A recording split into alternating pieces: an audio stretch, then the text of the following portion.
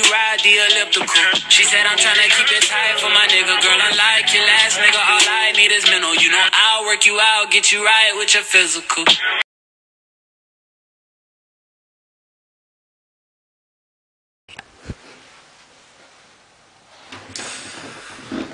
What is up, Ill Dream family? It is Aiden and I'm back at y'all with yet another video.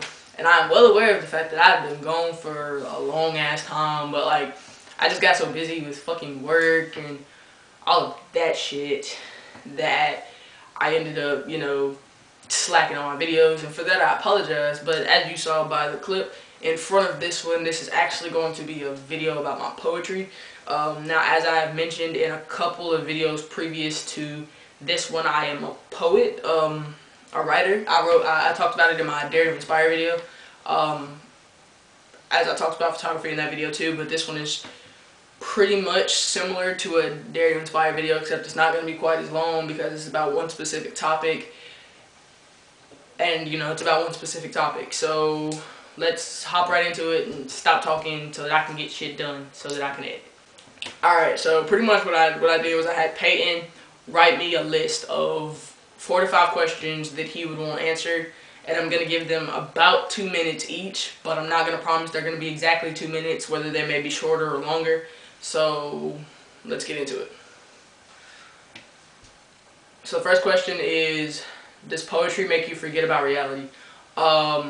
Yes, to a certain extent poetry does make me forget about reality, but poetry also reminds me about reality. Like, I think the thing about my poetry is that most of my poetry is like speaking about stuff that goes on in reality, like my high school suicide poem, or like the one titled "You Are the Moon," which I'm actually going to read at the end of this video.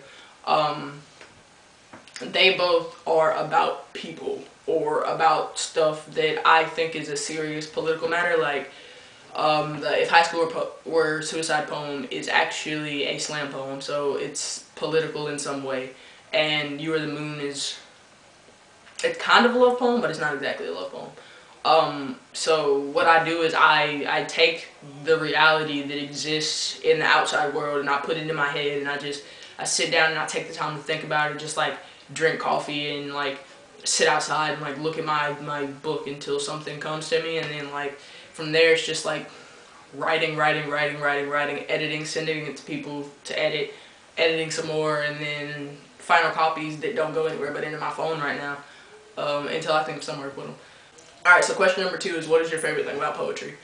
I think my favorite thing about poetry is you can either make it abstract or you can make it concrete. Like, if I want to write a poem about dogs, I'm going to write a poem about dogs, and it's probably going to be titled Dogs, and you're going to know it's about dogs from the beginning. Or if I want to write a love poem that doesn't seem like a love poem, I'm going to write about how I feel about the sky or something like that, and then from there I'll pretty much, from that poem, it's talking about how I'm afraid of, you know, loving, or how, you know, how I believe that love is a beautiful thing, but it can be scary, you know. Kind of like a poem that I wrote today, which doesn't even have a title yet. Then I may or may not read that at the end of this video. I guess we'll see how much time we have left by the time we get to the end of the video. Question number 3, do you see yourself doing poetry in the future? Dude, yes, that would be so fucking lit, just like poetry. I would love my life. I would really love my life. Like, my plan is to go to the military for at least 20, and then after my 20 ends, I kind of want to come back, and I want to start a like children's care program where pretty much I work with creatively inclined kids, whether they be writers, like authors, like short stories, memoirs, stuff like that, poets, painters, people who draw, you know, people who take pictures, just pretty much any type of creatively inclined kid. I want to start pretty much a community outreach center toward them wherever I'm at, and hope that it will, you know, travel across, you know, the country, potentially across the globe if possible, because that would be so so fucking lit. What inspired your drive for doing poetry? My mom is a poet. And I just thought, I was a really good writer and I love reading. And so reading increased my vocabulary and it made my words more grandiloquent to use. And from there I just started writing, and writing became poetry, because originally I wanted to be a songwriter, but then I realized that I only have a little bit of rhythm and you don't necessarily have to have rhythm to be a poet. So I started writing poetry, and all of my poetry is free verse. Like, I don't really like writing poetry that's not free verse, because then I feel like you're constricting what I can say because I have to rhyme. Like, yeah. The short version of that answer was my mom inspired my drive for poetry. What is your favorite thing to write about in your poetry? I am not a love poet, but probably love. That makes absolutely no sense, but pretty much I enjoy writing about love, the concept of love, but I'm not a love poet. Like, I don't write about love. No.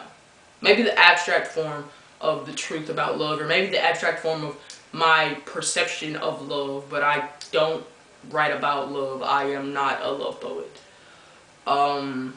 So those were all 5 of his questions. So I'm going to read these. And originally I was going to like get up and do cool stuff, but I'm lazy. So I'm just going to read them here. Alright, so the one that I was talking about, that I wrote about the sky, that was just pretty much being terrified of love, we'll go first. And it says, I've always been terrified of what happens when the sun goes down. But how could you be afraid of something you look forward to? How could you be afraid of something so beautiful? Blues, reds, purples, and oranges. Why fear something so inviting? Invitations to be me. Invitations to be you. Because you're afraid of what they'll say when they see you. So you never let them see you. And maybe you aren't as terrified of what happens when the sun goes down, because then they can't see you, but you see me.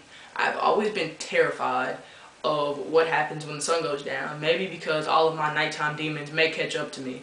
Maybe because darkness invites the people that I don't want around. And although the sunset is so appealing, almost like the model that you fall in love with in the evening, knowing that she'll disappear at night, I have always been terrified of what happens when the sun goes down. So I'll probably end up naming that one When the Sun Goes Down, because I repeated the same thing about being terrified of when the sun goes down like 20,000 times.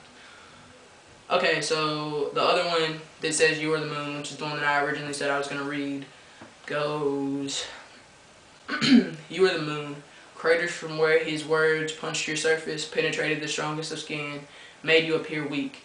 But to me, a tiny speck of human sitting on a vast amount of positive space I call Earth, you are beautiful. I love staring at you at night as I puff on my cigarette and tune my guitar. I write you poetry, in my own little world of imagery. I anticipate the sun's death every day so I can watch you shine. Your beauty cuts me deep like the sharpest of knives on the darkest of nights. The words you whispered to me through the vast sky, you remind me of the moon, craters from where they spoke their ignorant opinions one too many times about how they wish you'd be blue tonight. But baby, you are my moon, and if I was the sun, it would be my honor to die just so you can shine. So those are a couple of my poems, and that was me answering 5 questions about poetry to me. Thank you guys so much for watching. It is Aiden. Remember to follow me on Instagram, which I put down below. Twitter, which I put down below, although I don't really put anything on there. And I will actually maybe possibly just like take a picture, like screenshot my little snap code for Snapchat and put it on the screen at the end of the video so you can add me on Snapchat too. Thank you guys so much for watching. It is Aiden, and I will see y'all in the next video.